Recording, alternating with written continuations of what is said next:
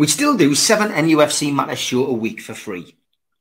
But if you want to help support NUFC Matters, then there are a few ways of doing it. Hit the like button on each live broadcast and video. This helps the channel grow. Hit the subscribe button and select the all notifications bell so you don't miss a single show. If you want to help us financially, then you can join the channel using this button with the membership starting at $1.99 a month. Or you can drop us a donation in the chat using a super sticker. We're also looking for sponsors. If you'd like your brand advertised on the flyers for the show and featured during the ad break, then email John at nufcmatters.com to arrange today.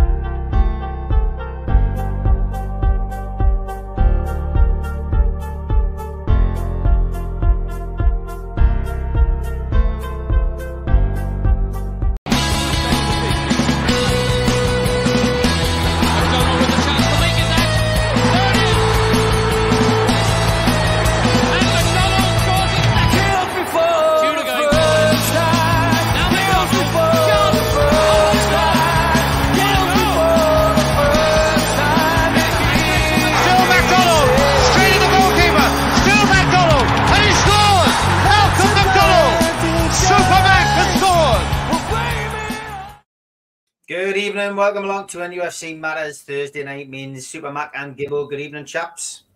How are you doing, boys? Hello, John. Good to see you. Pre-recorded show, so we can't take your questions tonight, unfortunately. But as always, plenty to talk about on the Newcastle United beat. And first of all, I did predict a win last weekend, John. You did, and it's getting flipping boring. I'm getting sick of beating Fulham. I mean, we've played them 3 times this season. It's 3 wins, 6 goals scored, none conceded. Yeah. Can you believe that? With our defence, we've let in no goals against Fulham. And I looked it up, you know, the 3 games we've played them. In all 3 games, we've fielded our second choice goalkeeper, Dubravka, and I looked at the back 4, remembering last season, you know, when we were terrific and we let in the fewest goals, and Eddie said the reason we've done so well is I won't tamper with the back 4. I like the understanding. I'm ready to mix and match in midfield and up front, but not with the back 4. In those 3 games, we've played 8 different people in the back 4. When you with Kraft and Hall getting in this time, we've had 8 people in the back 4. We've had the cover goalkeeper, never the first choice goalkeeper, and we've let none in. I tell you what, it tells you how powder puff Fulham are, doesn't it? Incredible that though. But I tell you what, we did see, John. We saw Eddie Howe lose his temper in that game when he didn't see the desired effect. He'd given his team talk. He'd put the team out, and of course, once they cross the white line, there's nothing much more you can do. But then Dubravka got told to go down after getting an injury. Mad Dog told him to get down. He went down. He was getting treatment. And Eddie Howe went through them like a dose of salts. We haven't seen that very often. No, I haven't. And I was delighted to see it because there's a need for that sometimes. You can't be, you can't be the Fonz, Mr. Cool, all your life. At some stage, sometime you've got to shake the bottle of pop and let the lid come explode off, haven't you? And yeah, I mean, their manager complained afterwards that we did it. So what? I mean, that's what people do. They do the right thing. And you know, we weren't waiting for the stretcher to come on with Dubravka.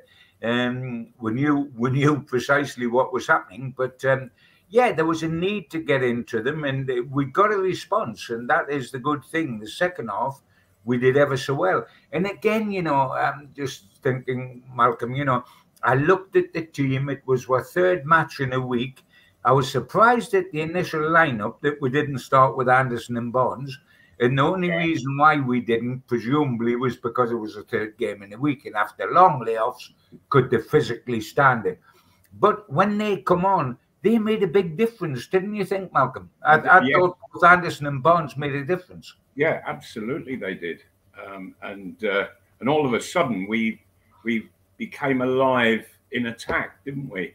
You know, we'd sort of been so sleepy up until then, and we started to actually create a bit of danger on Fulham, who have been doing it to us all the while. How many shots of Fulham's went within a foot of the post just wide? There must have been 10 or more. And so, yeah, we certainly got away with absolute murder in the first half, I thought, that we just didn't play. But, yeah, things changed on the substitutions, John. Barnes, he's certainly looking, and I want to see him fully fit and really into things and just see what he can do. But my question is, Barnes plays very much on the left-hand side. What do we do with Gordon when Gordon looks as if he could get into the England side for the Euro Championships in the summer, playing on the left? You know, well, you play him on the right. Bugger the European Championships. Well, I want to get into Europe with Newcastle United. And Gordon, I mean, you know, playing Trippier left back or didn't stop Trippier being Newcastle's England's right back cover. So, I mean, if it was up to me, Mal, on Saturday against Spurs, I would field Barnes on the left, Gordon on the right with Isak, and I would play Anderson for Willock, whether or not Willock was fit, because it looks as if he probably won't be. But even if he was, he still didn't. He started, which I thought, ahead of Anderson, which I thought was a surprise, and was just because Anderson couldn't last 90 minutes. But again, I thought he was a poor shadow of the Joe Willock we know that he can be. And yeah, so very much so. I'd play Anderson ahead of Willock, Malcolm, and I'd bring Barnes in on the left and play Gordon on the right, because Jacob Murphy didn't have his best game. Almiron is not the player he was at the moment, so that's what I would go with. Because, you know, with Gordon and Barnes and Isak, Malcolm, all three can score. All three can score goals. Yes, they can. And all types of goals as well. But just remind me, so when was Almiron on form then? John? I think it was 2 years ago, wasn't it? For half a game in the second half at St James's Park, I think it was. Something like that. He scored some goals. Marley did all right last season. Well, that was last season. Everybody did all right last season, Steve. It's this season which has been the problem. Yes, and really, I think that Almiron, he's had an absolute stinker of a season. I tell you what, I'm just going to have a little bit of fun just to make Steve feel that much better. We've missed Chris Wood's goals, haven't we? He's hammering them in for Nottingham Forest. I mean, good gracious me! Just check that out, John. You've stole me thunder a little bit. Shot conversion. Best in the Premier League seasons since 2010-2011. Chris Wood, conversion rate, 41%. There you go. Joe Willock, 34% in 2020-21. Cisse, 211-212, 33%. And Patrick Aubameyang, 32% in 2007-2018. Best in the Premier League seasons. That's another record that Chris Wood's breaking there, mate. You know why, pal? Because he never gets on the ball to be able to convert. You see, I mean, yeah, that's right. 90% of the time he's not there. I mean, let's put it this way: if we were to sign him this summer, because we've got problems up front with the fitness of Callum Wilson, etc., I think I would not be certain whether I was going to jump in the Tyne, and bear in mind I can't swim, or cut my throat. But I wouldn't certainly not be full of elation. I know. Do you realise, young Mr. Wraith, that when he scored a hat-trick at St James's Park earlier this season, that's more goals than more Premier League goals than he scored throughout his Newcastle career at St James's Park? Which was 18 months, wasn't it? in one afternoon, he beat his own record over about 2.5 years. There he is. There he is. We'll miss him. We'll miss Chris. He was a good lad. Had the best interest of the club at heart. Anyway, he's not the worst striker we've had. He's a good lad and has the best interest of the club at heart. So have you, Steve. But I don't want you to play centre forward for Newcastle. Malcolm, the Malcolm MacDonald derby was, you know, I mean, I did see the Fulham manager afterwards. He wasn't happy. He said he felt his team deserved something. I've got to be honest, on the balance of play, I think they did deserve something out the game. They had better possession. Probably. No, you don't. If you miss chances, Steve, but they didn't score. Bad football. If you miss chances, that's bad football. And therefore you deserve, 3 games played, 3 defeats, no goals scored, 6 let in. The Fulham manager, argue why Fulham are as good as Newcastle. Not a cat. Chance. Yeah. Also, do you not feel that VAR is getting a little bit too big for its boots? Oh, because with the disallowing of that first goal, that was nonsense, Malcolm. Nonsense, wasn't it? Nonsense. It was sheer nonsense. The referee, he was close enough to see it perfectly well, and then he's asked to go and look at the screen by VAR. And they convert him. I mean, Byrne. Why? Because it seems that whenever they go to the screen, they change their minds and give a goal.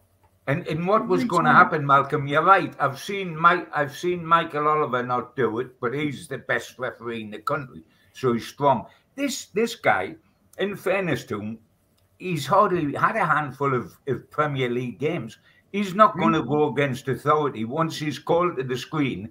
He's not going to overrule VAR and say, I'm sticking with my decision, because his future would all be behind him. John, as soon as the referee is told to look at VAR, he should take his earpiece out so nobody can talk to him. Yeah. Let him just judge it on his own and not hear anybody else's opinion at all. Well, we all know, don't we? We all know the minute the referee's invited to go pitch side, we know it's going to be a no goal or it's going to be a penalty or something. It's automatic, virtually at that stage. And to be truthful, Big Dan, yes, he went up all elbows and knees because the way he's built, he is all elbows and knees. But he was the guy he was going up with, the ball was nowhere near either of them. He didn't take out the defenders. The ball passed way over the head out to Shaw, who finished well. It was an absolute. You know, the Fulham manager goes on about we deserved something, etc., etc. If we had drawn 0-0 because Shaw goal was chalked off, that would have been a travesty of justice. Yes, it would. But also, I do feel that when the ball has left both the two guys and they were sort of having a little tussle, when the Fulham player went down, have a look at his reaction. He got straight back up and continued with the game. There was no looking at the referee. There was no hand up. There was no. He wasn't looking for a foul, which told me he didn't think he had been fouled. He had just come second best in a tussle. That's all. Yeah. I mean, the good thing, Steve, is that having got ourselves under the cosh, the 7 points we've taken out of the last 9 has revived our season, hasn't it? It's put us back in with a chance, a real chance of making Europe. And as we said on this programme last week, because we only got the draw against Everton instead of the anticipated win, it meant we had to win at Fulham. But we did win at Fulham. So 7 points out of 9 was terrific, because we would have took winning both our home games and drawn away at Fulham. We would have took that before we started. So we've got 7 points out of 9.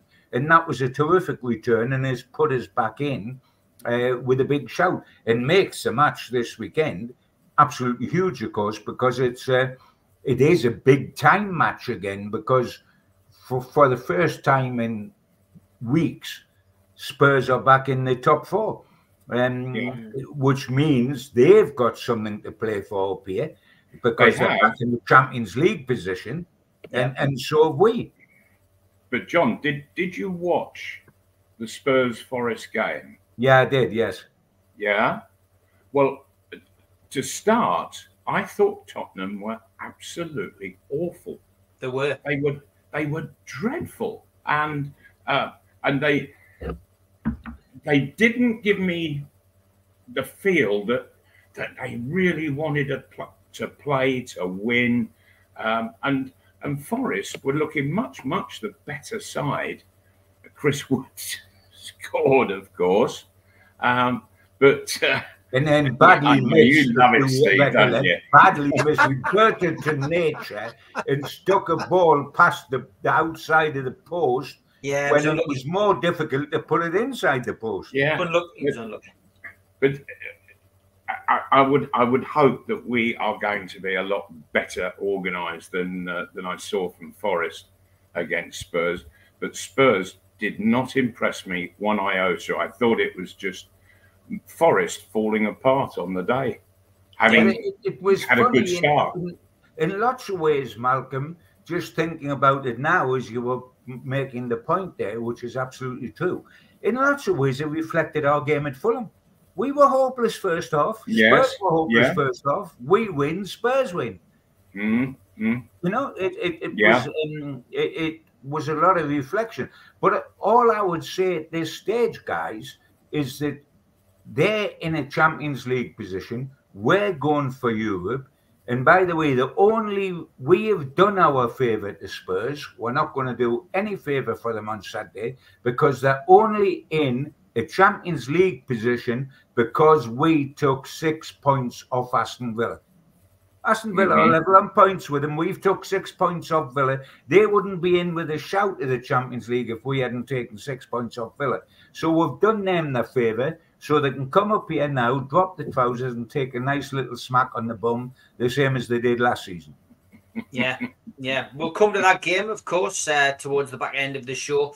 Just want to ask the lads about Joe Kinnear, of course, who passed away age 77 at the start of the week. And John, I'll come to you first on this because we did a show with Joe, if you remember rightly, at the Lancastrian Suite. I think we had him up here, and I got to meet him on that particular night. I've got mixed opinions of Joe Kinnear. I mean, he was a hell of a player. Won some medals, of course, as a football player. Then went into management. I think he won Manager of the Year at Wimbledon. The crazy gang, but. One of football's characters came to Newcastle in that Mike Ashley era, which was never gonna please Newcastle fans. Didn't completely disgrace himself, didn't take us down, and then had to step upstairs because of health injuries. But what's your thoughts on Joe Kinnear, mate? That's a good one. On the plus side, and we all like to be nice because the guy's just died, and you've got a lot of affection. He was one of the most lovable guys, one of the most crazy guys. He was the perfect guy to manage the crazy gang at Wimbledon because he was as crazy as the crazy gang. And so they got the best out of each other. Super player when he was at Spurs. He made his managerial reputation totally with Wimbledon against all the odds. I think they ended up 5th top in the top flight, which for Wimbledon was absolutely incredible and still is. Probably only topped by Leicester winning the title. But I've got, bless him, I've got a lot of affection. I knew him when he was up here. I found him terrific company. I've got to say, and I've got to be truthful at exactly the same time, I think by the time he came up here, he was hopeless manager, bless him. He hadn't a clue by the time he come up here. He just... it was all wacky.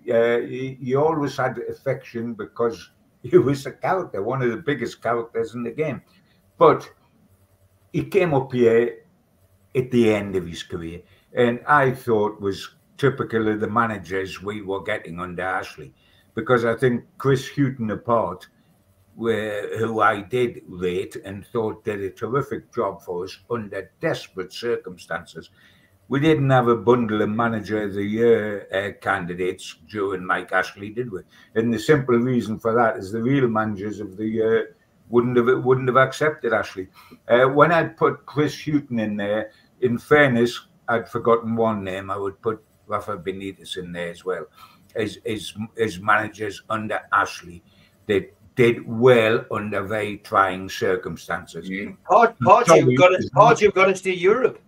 Yeah, but he was as much use as a glass eye the rest of the time. I mean, I don't want to give him too much credit for that, because you can have one great season. Yes, he got his 5th top, and that was blown not by Pardew, that was blown by Ashley, who decided in the summer, because we got 5th top, we didn't need to buy anybody, and I think we bought one guy, didn't we, Nita? Also, and therefore we went back to where we normally are, which was 15th or 16th the following season. Absolutely hopeless. No, I can't put Joe Kinnear in my top 10 Newcastle United managers of all time. I've got to be truthful about that, because I think he falls about 27 places out of that lot.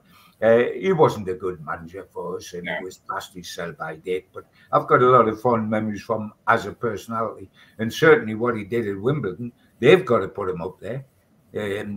But yes, if there's a statue going up to Joe, it's got to be at Wimbledon. I don't want it to appear next to Bobby Robson while there isn't one to Joe Harvey up here. I can tell you that. Malcolm, did you come across Joe as a player? I was a player, yes. He was a regular in the Spurs side for certainly all the years that I was at Newcastle. And he was a very, very good footballer, very good indeed. And of course, it was Northern Ireland that he played for, I think. John was. No, it was the Republic, Malcolm. Oh, it was the Republic, was it? It was the Republic, yeah. But an excellent player. A little story on him. Do you remember, John? In my first season, we played Crystal Palace in the opening game down at Selhurst Park, and the refereeing was as normal. And then on the Tuesday or Wednesday, we played at Tottenham.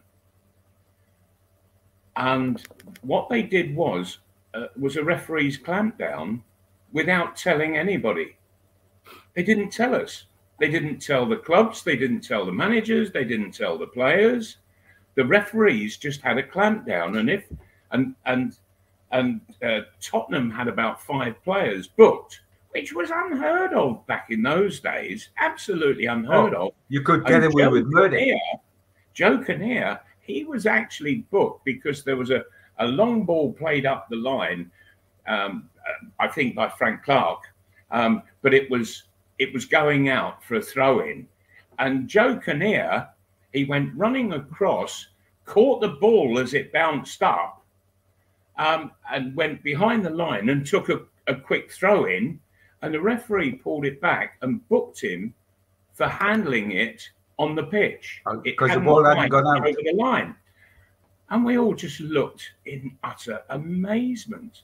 And it made a bit of a shambles of the game in all fairness. And it was Joe Kinnear that sort of set it all off that night with. He had a tendency to set it all off, Malcolm, did Joe? Yeah, but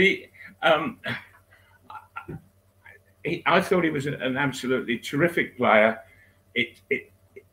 Wimbledon needed a very, very special type of management, and he was perfect for it. He gave it to them, but it wasn't exactly creating a great CV for other clubs. And also, Malcolm, I felt I don't know about you, but when he went to other clubs to manage after he'd been to Wimbledon, he didn't find a dressing room like the Wimbledon one. It was unique because they were all crackers, weren't they? Fashanu and Vinnie Jones. Yes. They were all crackers. You go to another dressing room that's serious in scholars of football or whatever, and it's a whole different ball game, a different type of manager. If you can manage Wimbledon, the crazy gang Wimbledon, it doesn't mean you can manage Newcastle United or other clubs for that matter. Well, yeah. I think you're left with very few clubs that you could manage. Can you remember, guys? You might remember this, Steve. Can you remember when he come up to Newcastle, his first press conference he took with the press? Somebody counted the number of times he swore, and I think it was 57 in the first minute and a half. I think most of those Fs were. I think they were put towards Simon Bird. Yes. Oh, I mean, you know, his use of the English language was absolutely magnificent, and you know, it was very colourful, and he had a way with words. Definitely. One word in particular. Yes. He was definitely a character. And I guess the other character we'll have to talk about with this week's event is Mike Ashley. We thought we'd seen the back of him, John, but he's back again. Newcastle, of course, in dispute with Mike Ashley over the sale of the new Newcastle United shirt, which we now know is going to be coming out. The home strip certainly comes out on June the 7th. Adidas returning back to St James's Park to provide the strips after a period with Castoria.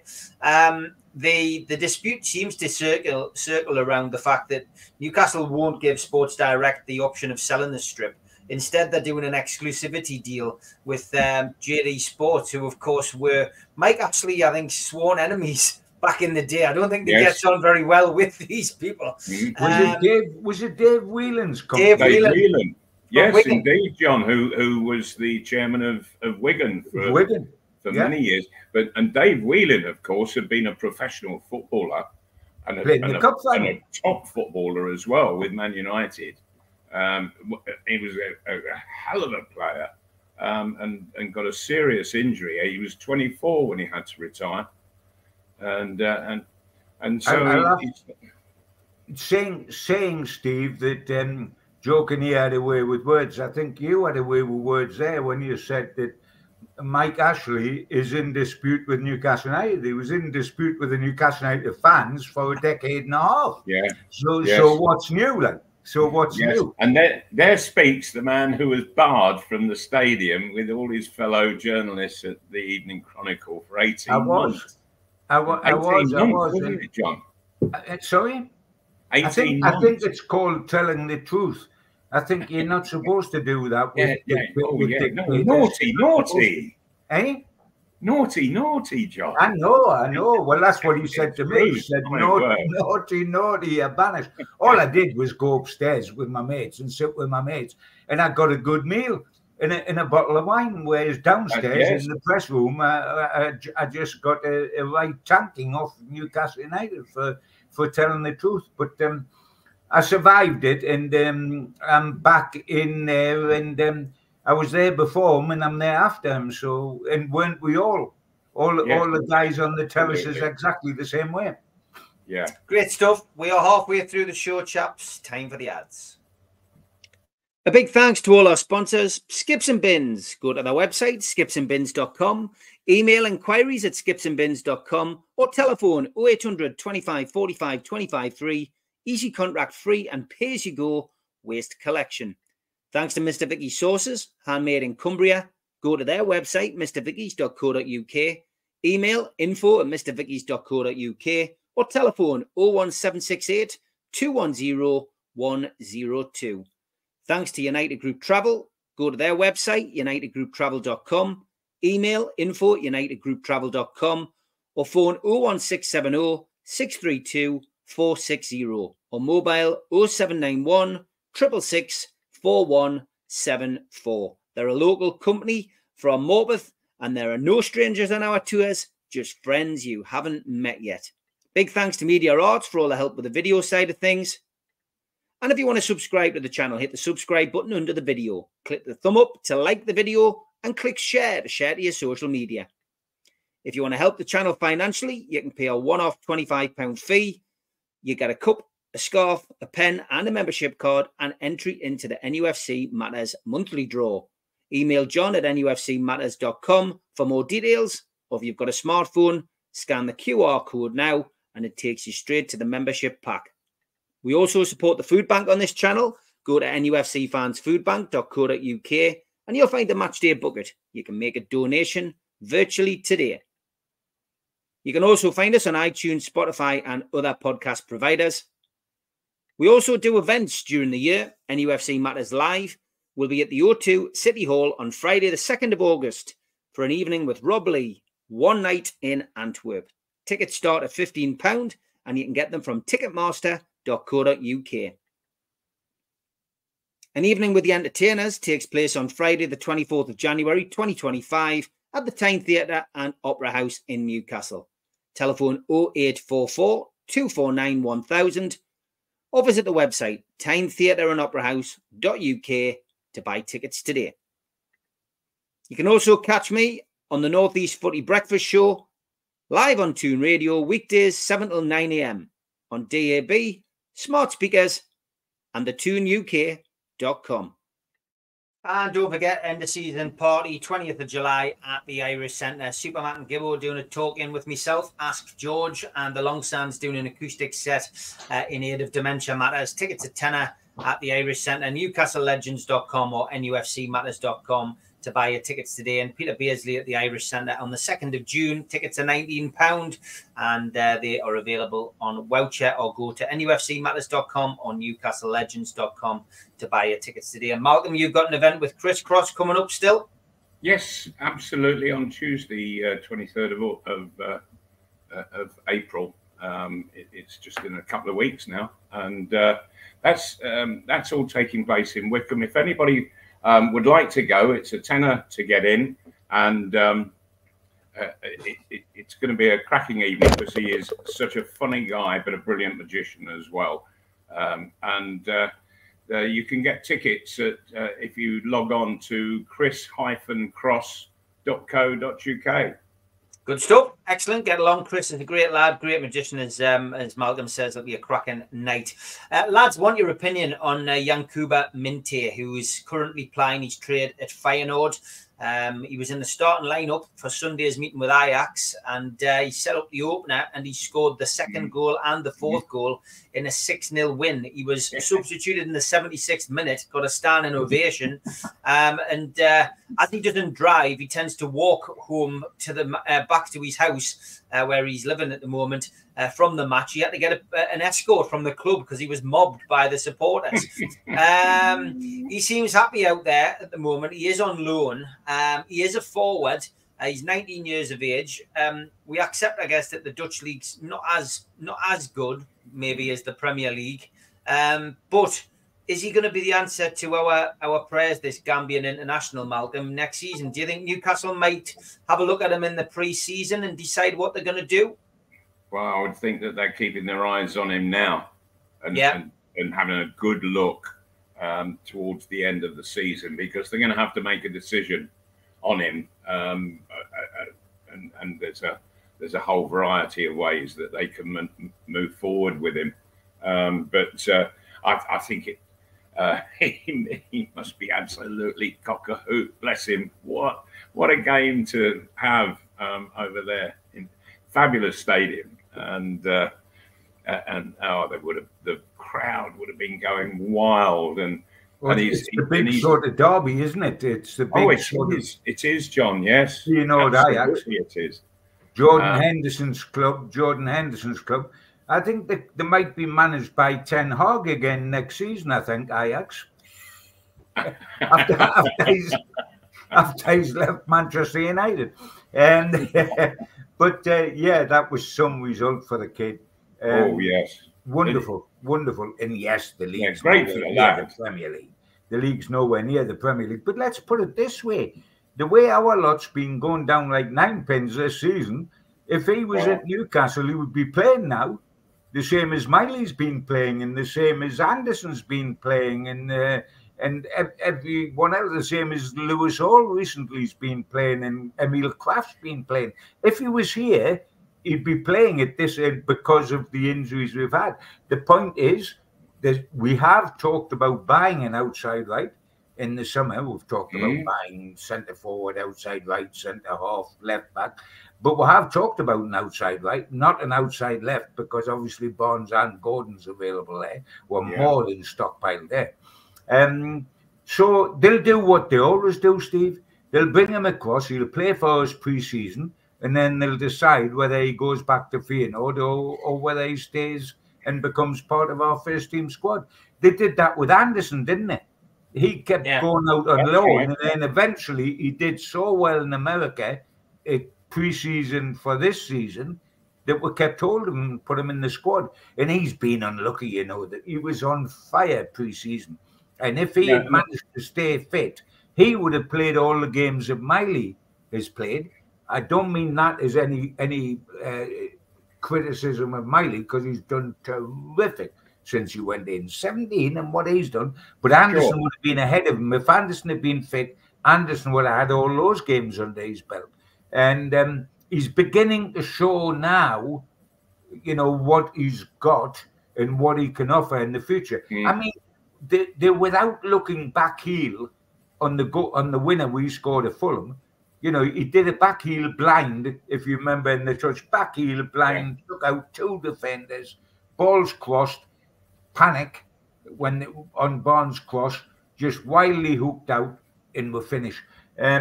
Anderson's going to be a good player. And he benefited by what he did pre-season. And I bet this kid goes on tour pre-season with us. And then they'll make a decision whether one more season out on loan before he comes to us, or he stays with us. The Australian kid, I think, is much further back.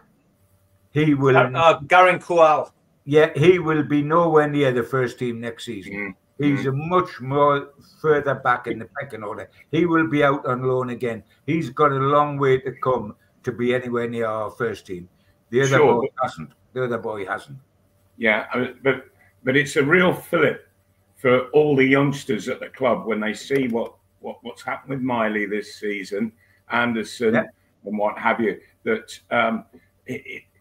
that must make them absolutely hungry to get better and better and better. And of course, it's good for this lad over in Holland, the way that he's playing, because Howe is not afraid to put youngsters in and literally to pluck them from where they're playing and just say, "Go on, get in, son, go and do the business." He did it with Miley, and it looked to me as if he just left Miley just to find the pace of it himself. That he wasn't sort of being messed around, he wasn't being shouted at, he wasn't sort of being told where to go and what to do. They just left it to Miley in his earlier games, and I thought that was lovely. And that they allowed him just to gently bed into the side, and certainly he did that. Miley and Anderson give us a tremendous base in midfield of young boys coming along. I mean, they could be the backbone of, you never know. People lose form, they get transferred, they get a bad injury, heaven forbid, etc., etc. But in Miley and Anderson, we look to have 2 players that have got a real future. Yeah. And local kids brought up through the academy. Yeah, I would agree, mate. I would agree. I think it's an exciting time as far as youngsters' development concerned at Newcastle, and let's hope it continues, because it's one thing that Dan Ashworth was given a remit to do, and it looks like he has done it well. We have signed a lot of up-and-coming youngsters, and hopefully we'll have a degree of success with them coming through, and who knows, we might have a few more local faces coming through as well. Is he good with dandelions? I hope this isn't a Chris Wood reference. No. It's just that he's gonna. It's an interminable time, isn't it, for somebody who has just achieved all of that, for him to be out on gardening leave and not taking part. Yeah, I get you, Ashworth. Yeah. Well, blow him. Let him have the best loan in the country. If he ain't going to be part of us, I've forgotten about him. Who's he again? Can you remember? he only passed through here for a short while, didn't he? He did. Yeah, very short while. Got to ask you about Bruno, lads. You know, when he was, you know, when we were talking on the show, whenever we build up to the show, we always say he's got to avoid these bookends. He's got to avoid these bookends, otherwise he's going to be suspended. I've got to give credit to him, because playing in the role that he does, with the temperament that he's shown since he signed with the club, I think he's shown a sense of maturity here, Malcolm, to get all the way through to the Spurs game, you know, without picking a booking up. Sure. You know, I don't know whether it's right to be praising somebody to do that or not, but I just think he's shown a different level of maturity to do that. And let's hope he gets through the Spurs game without picking a booking up. I've got to ask the question, though, if he does pick a booking up, do you think he might go for a sending off by taking his shirt off or something? Wow. Like Anthony Gordon, you mean? Yes. The interesting thing with Bruno, and well done him, because I tell you what, recently you can make a case out where Bruno's carried the midfield. The form that Longstaff and Willock's been in, or the lack of form that Longstaff and Willock's been in, he's carried the midfield, and he's avoided all the bookings while carrying the midfield.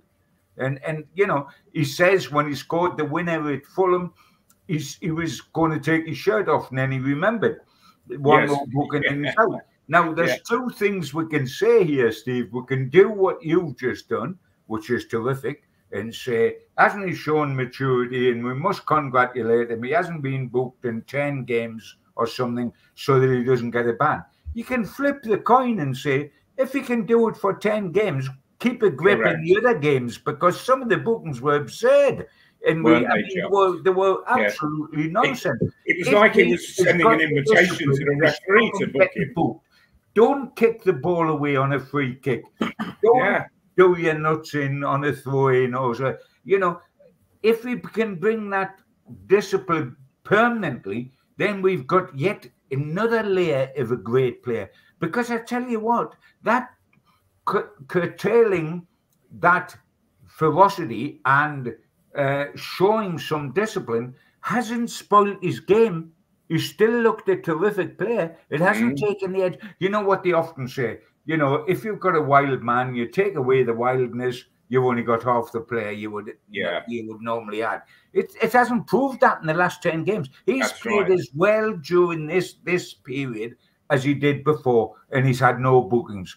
So why not, in the future, Bruno, do yourself a favour, the club a favour, and the fans a favour, by just having that little bit of discipline? Because we want you in the team. We don't want you suspended. And by the way, if you get the chance, can you lock Gordon in a room with you and just tell him how you did it? Because I mean, he become a quiz. He become a quiz when he got sent off.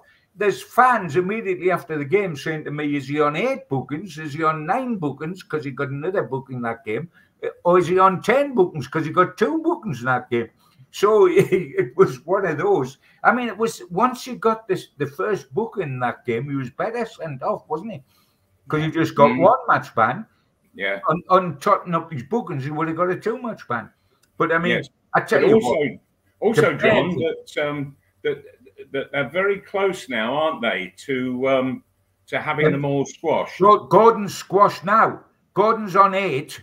Gordon's on 8, and there's only 1 match to come until it's all over. So if he booked on Saturday, he's only got 9. So Gordon is not going to be suspended. Yeah, and then it goes back. They all go back to 0. Yes, he's wiped out. Bruno's got 1 more match to go. That's the Spurs game. And if he survives that without a booking, he's wiped out. And he would have survived it if Steve hadn't put the mockers on him by saying, let's congratulate him on not getting booked. That's the biggest certainty that he's going to get booked on Saturday, of course. Good stuff. I've just got to talk a little bit about the women's team as well, lads. They could clinch promotion again this weekend. The FA Women's National League Northern Premier Division title is on the line Sunday, 14th of April. Kicks off at 2 o'clock. Tickets on sale from the club in advance, priced at £5 for adults and £1 for kids. As well as leading the league standings, Newcastle have got the highest average attendance in the division, which was backed by a Kingston Park attendance of 4,256 when they beat Liverpool Feds 5-1 in their last match. And a crowd of 22,307 went to see the February FAWNL Cup semi-final win over Portsmouth women.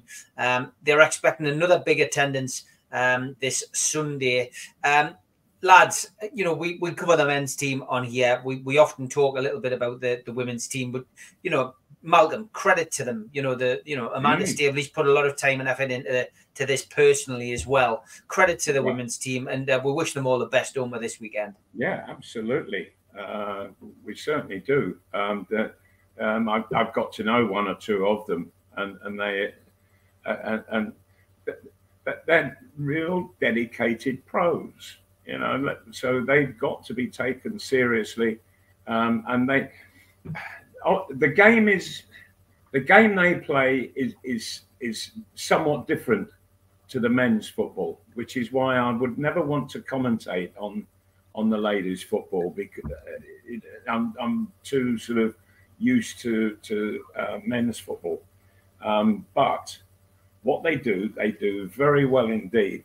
There's some terrific skills from some of the players. The lassie at Chelsea, James.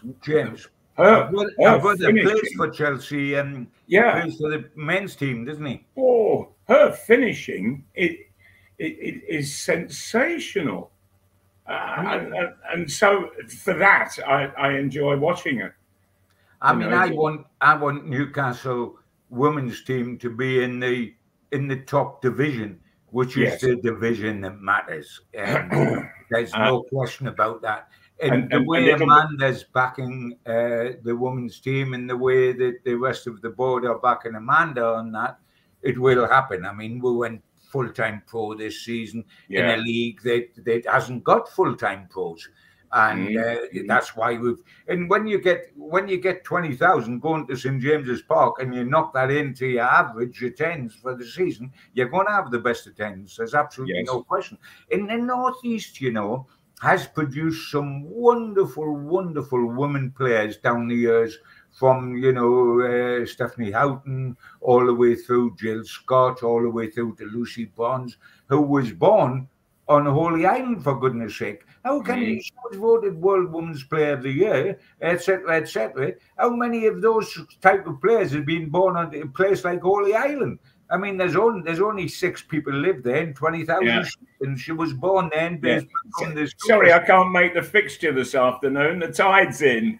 Because and you know what saddened me at the time was that we have produced so many wonderful players in the girls' game, in the women's game, over the years, the Northeast, and they've all had to go and play for Sunderland, because Sunderland was the only team of any consequence in the area. Newcastle were nowhere near that, etc., etc. So they all played for Sunderland. And good luck to Sunderland, and Jill Scott and Houghton and Lucy Blondes. Everybody played for Sunderland.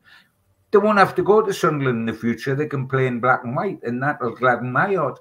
And because when we get in the top division, it'll be us. And we will get in, because the clubs put their whole strength and their whole power behind this for it to happen. And it will be good for the city and good for Newcastle United. So I'm 100% with them. Well done, girls, this season.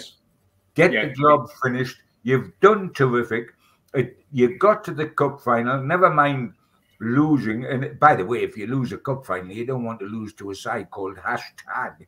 What was all that about? Like, I mean, you know, the side that played Hashtag United. Strange name. I mean, isn't it? That's right. I mean, I had people looking up on the map of Great Britain, looking for the town of Hashtag. Wouldn't know where it come from. Mind, that was older people. But come on, Newcastle, terrific. You get the leg up next season, and then one more push, and you suddenly hit the big time. And well done, and that will be terrific to see.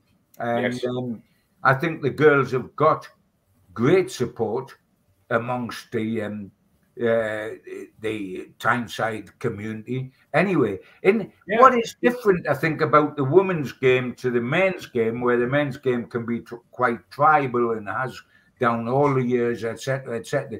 The women's game is almost like a family occasion, isn't it? You see the man go with his young wife and the 3 kids, and they're on the terraces, and they got the flags, and it's a family day out. Whereas our football, I'm talking about the football we've followed all our life since we were bairns, the men's game is tribal, as we saw with Rangers and Celtic and whatever at the weekend there, and we see with Newcastle and Sunderland. It's a different sort of atmosphere, but there's a wonderful family atmosphere at the women's game. Well done, then. Newcastle take on Spurs this coming Saturday at lunchtime. It's a 12:30 kickoff. It is live on TNT Sports once again. Kit sponsor Select confirmed that a special one-off shirt will be worn by Newcastle United's team against Tottenham Hotspur. The name of the charity yet to be released. The Saudi Arabian event management company are yet to donate the front of the shirt, advertising to an as yet undisclosed charity for the game. Team news: Joe Willock is expected to be the latest name on a list of unavailable players, which includes Nick Pope, Miguel Almiron, Tino Livramento, Matt Targett, Jamal Lascelles, Sandro Tonali, Joe Linton, Sven Botman, and Lewis Miley. News on Kieran Trippier is still awaited. There is some talk of Callum Wilson readying himself for a comeback, but there's nothing concrete in that news as yet. The striker has netted in 4 of his 5 appearances for Newcastle United against Tottenham Hotspur. Spurs early team news: Ryan Sessegnon and Manor Solomon are both injured. Old boy Fraser Foster is still out of the squad. Richarlison is predicted to return to the squad for this game.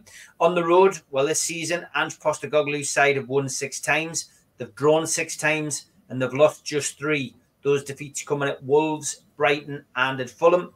3 of their last 5 away games have ended in scored draws, and they've scored at least once in all but one of their 15 Premier League games away from home. Referee is Tim Robinson. This is a quick return to Newcastle United's fixtures for the West Sussex referee. He oversaw our 3-0 home win over Wolves last month. Before that, he was in charge of the 4-0 success against Crystal Palace at Gallagher and the 3-0 defeat at Everton.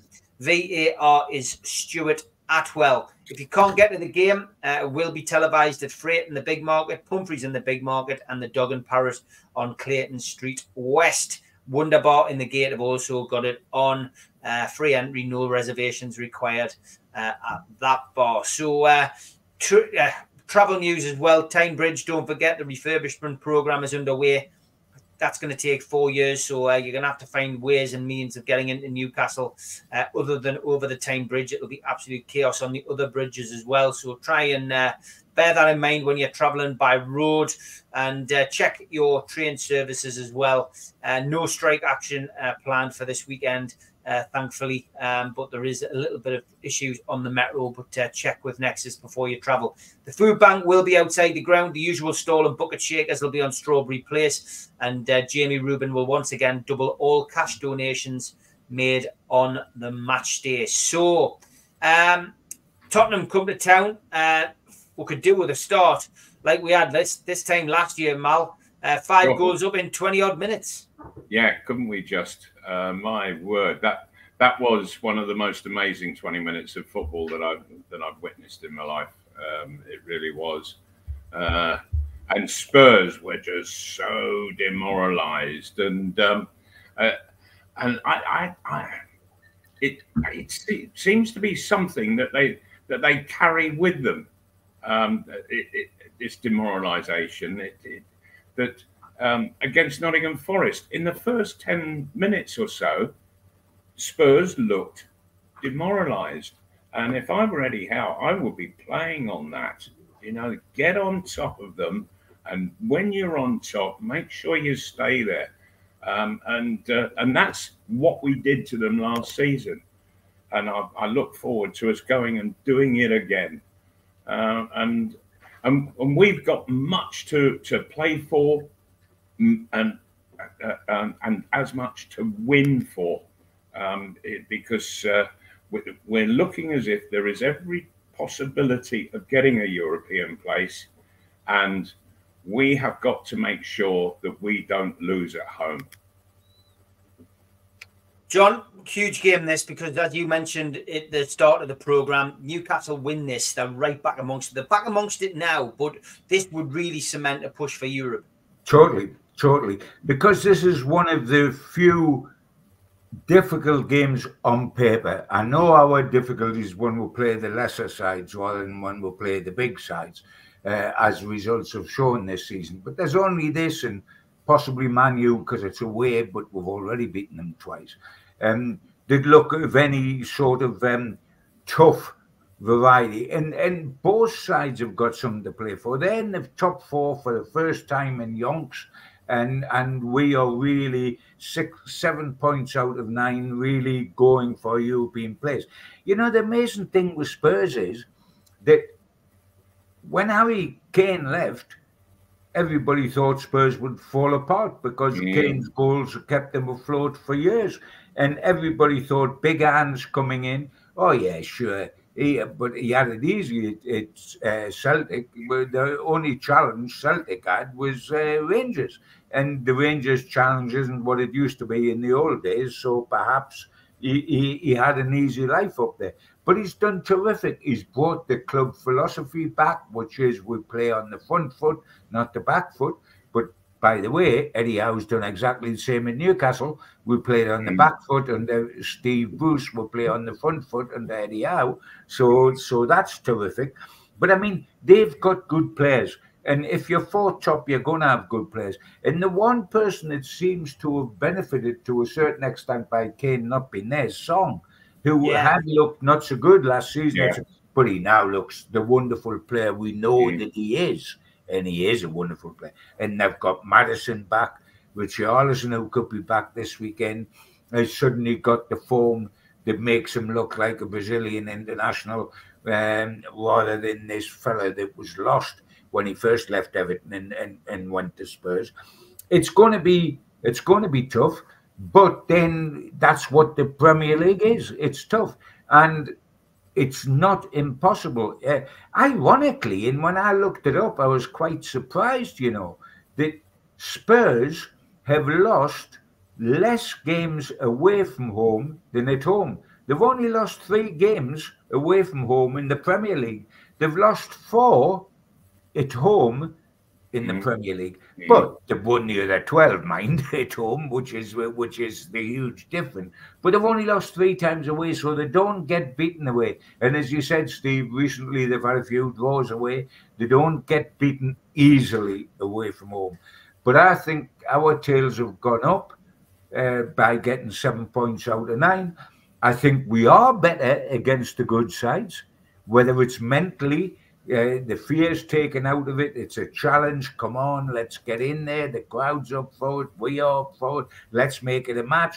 And we'll get results. We've beaten Aston Villa home the way. We've beaten Manchester United twice. We've beaten Manchester City. We've beaten Paris Saint-Germain. We've beaten Arsenal. So that it's no game's a write-off when we play the good sides. And this is a good side, but it's not as good as Manchester City, who were beaten. It's not as good as Arsenal, who were beaten. And Paris Saint-Germain are playing in the quarterfinals of the European, of the Champions League, and we took their backside out 4-1 up here. So we're beating the sides that are better than Spurs. So I'm going for us to beat Spurs. Narrow win, but I'm going for us to beat Spurs. Scoreline 2-1 I'm going for. John, what about you? Yeah, I think you're absolutely right. I'm not going for the old clean sheet, because we've just run out of clean sheets by playing Fulham. Getting clean sheets so often against Fulham, there's no clean sheets left. So I'm going that they'll score as well, because they are an attacking side. But 2-1 would be my forecast, yes. But Newcastle to win, certainly. Malcolm, what about you? Yeah, well, if Spurs are looking at any particular weakness, I think it's in midfield with Newcastle. But Willox won't be playing. He's out. So... and presumably it'll be Anderson playing in his place, and I think that strengthens us up. And so with Bruno, he's on absolute top form at the moment. He really is, and and a goal just sparks him off. And so I'm looking for big things from him against Spurs this Saturday lunchtime. And so I think that you two guys have stolen the scoreline that I was going to say, because I think it's still 2-1 as well. You can 2-1 as well. Yeah, 2-1 as well. Well, let's hope we're all right, lads. Let's hope we're all right. Look forward to seeing you gents next week with a smile on your face. Have a good week. Enjoy the weekend, and look forward to seeing you then. Take care, lads. Indeed. Take care, All the everyone. best. All the best.